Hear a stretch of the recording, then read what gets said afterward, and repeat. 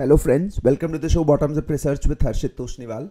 This video we are going to do a deep dive on hospital sector. We are also going to cover 10 of its largest listed names. It's a 7-part video, so for best understanding would request you all to have a look at all the 7. And one additional thing, if you find this video useful, then please like it, subscribe it and share it with more people. Let us start now. So in the first part, we are going to look at 3 important things. 1, what is the overall healthcare spend of India and what are the key segments where it gets spent, for example, hospitals, diagnostics, pharmaceuticals.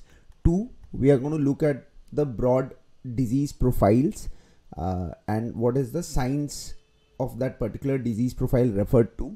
And 3, we are going to understand the case mix for hospitals. When I say case mix, it basically means the revenue profile of the various hospitals with respect to the nature of diseases which they cater to. So let's start. First part, overall healthcare spend in India is roughly around 5 lakh crore. That forms a number equivalent to around 3% of the overall GDP. This number is much smaller compared to many of the developed nations. So if we look at US, the healthcare spending as a percentage of GDP for them is around 16%. For UK, that number is around 10%. For countries like Singapore, etc., it's around 4 to 5%. So what happens is that as the economic profile of India improves, as the per capita GDP improves, then the allocation of healthcare spend in the overall GDP is also expected to go up. That's point 1. And point 2 is that when we look at the 5 lakh crore of overall spend and try to segment that, what are the key areas where it gets spent. So hospital forms around 60% of the overall spending, roughly around 3 lakh crore. This is a 2019 data, so obviously it would have increased vis-a-vis 2019 as on 2022, but this is the latest available numbers. So when we say of this 3 lakh crore, this includes even the pharmacy and the diagnostic piece which is there within the hospitals. Another 10% of the overall healthcare spending is towards the diagnostic centers. These centers are the ones which are organized and unorganized. Examples of Dr. Lal Path Lab, Metropolis, etc. 20% of the overall healthcare spend goes to the domestic pharmaceutical consumption. This includes both manufacturers like Dr. Reddy, Glenmark, etc. Plus, it also includes the distributors of those pharma products, example MedPlus, Wellness Forever, etc. And the last component is of medical devices that forms roughly around 10% of the overall spend. That's largely B2B in the nature, so any PET CT scanner, X-ray machines which hospital needs to buy, so the transactions and all that gets covered into the medical devices part. Let us also have a look at the overall infrastructure adequacy in India. So we have around 19 lakh hospital beds in the country, of which around 12 lakh are in the private sector and around 7 lakh beds are in the government sector.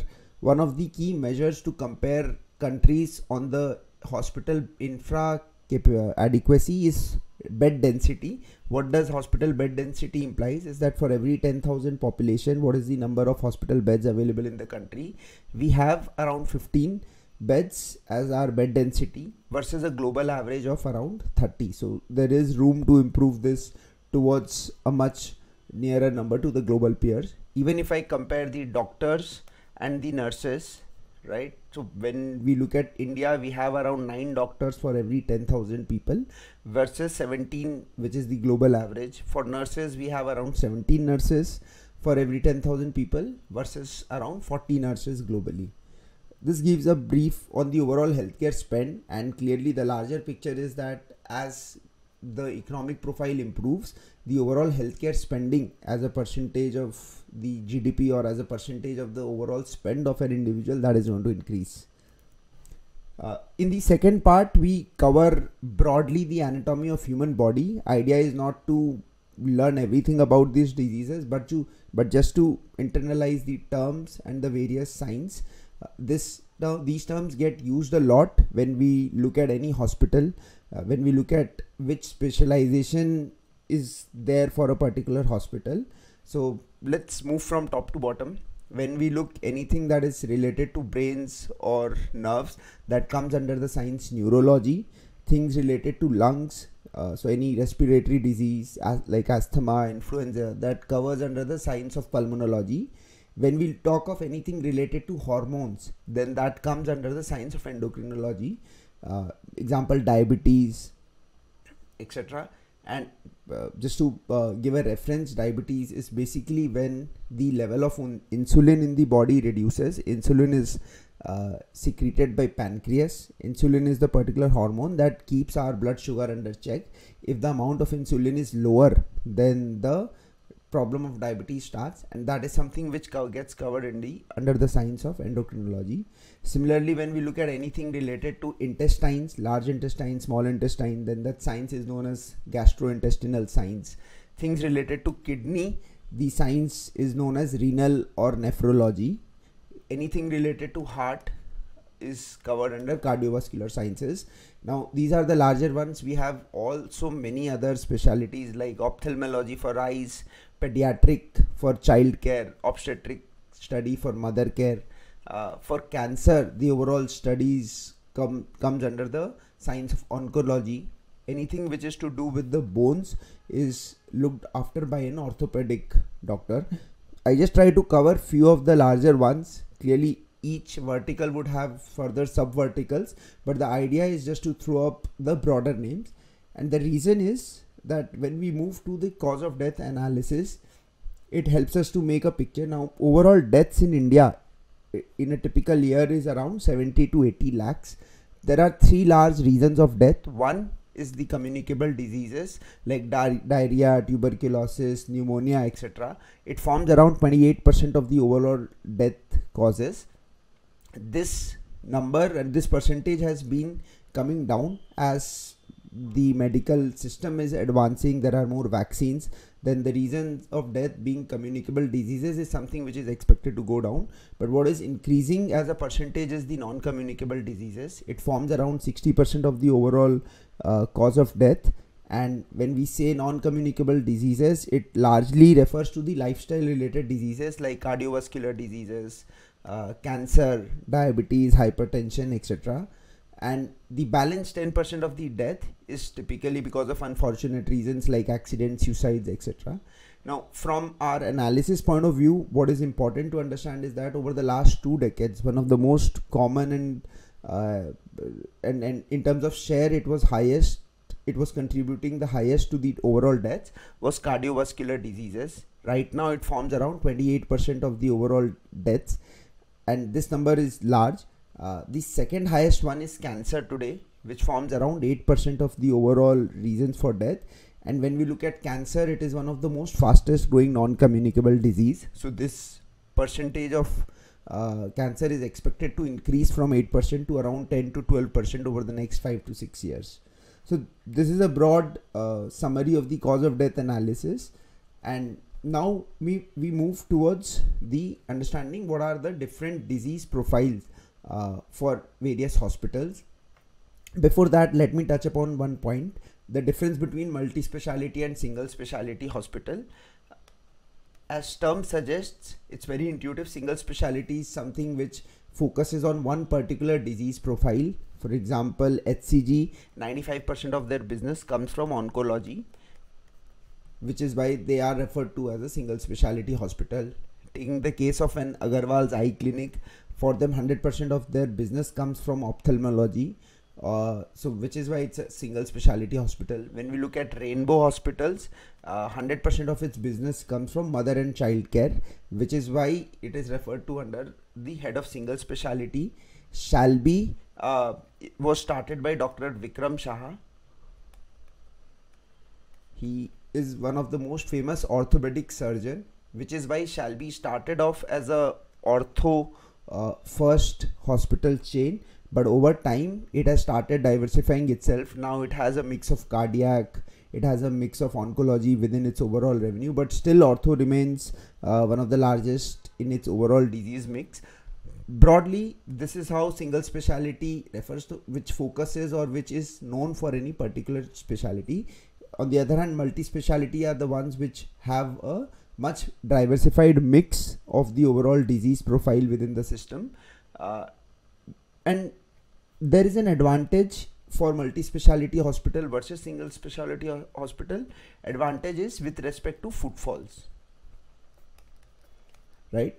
Let us understand this through an example. If there is any particular emergency or an accident, then the first thing that the person is going to do is to go to a hospital like maybe Fortis or Medanta, where he is not aware of what exactly the problem will come out to be, whether it's a hip replacement, knee replacement which he will need, whether he will need a whether he will need something which is more related to the nerves, or where exactly the damage has happened. So without that knowledge, he would prefer to go to a multi-speciality hospital where he has the option of getting treated for any other thing.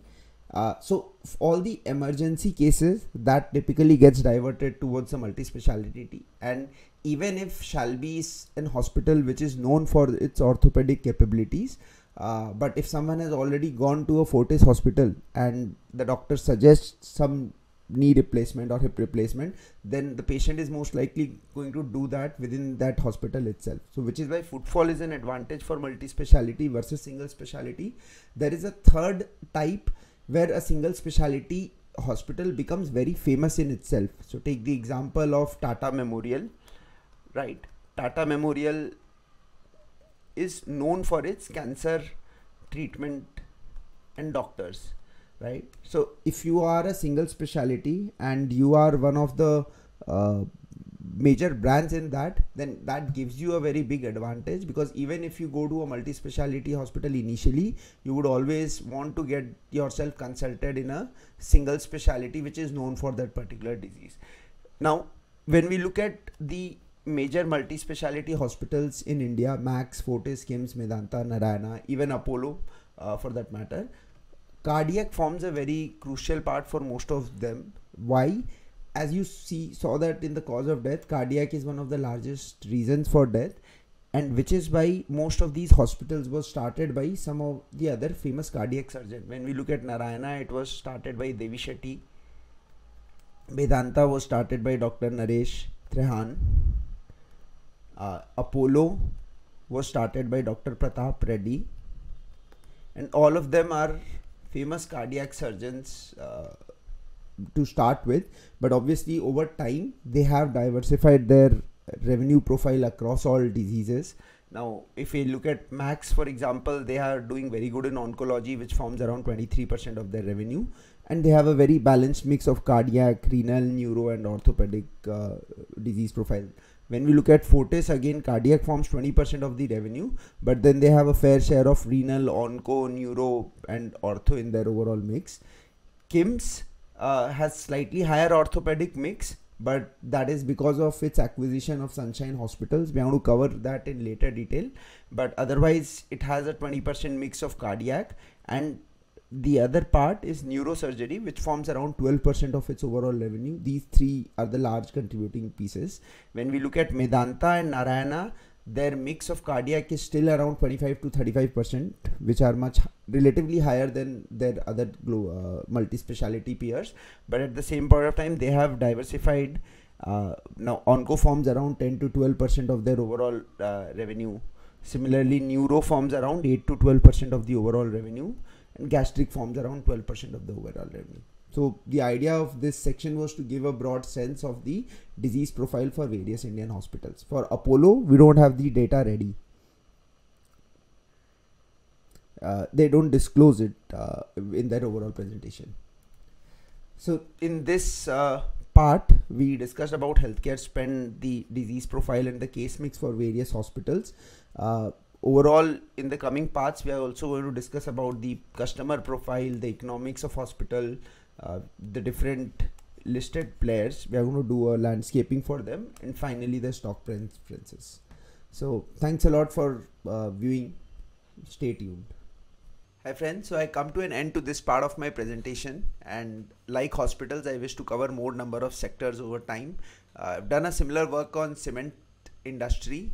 The link to that is in the description below. Would love to hear your feedback and any other sector you want me to cover, but have a great day. Thank you.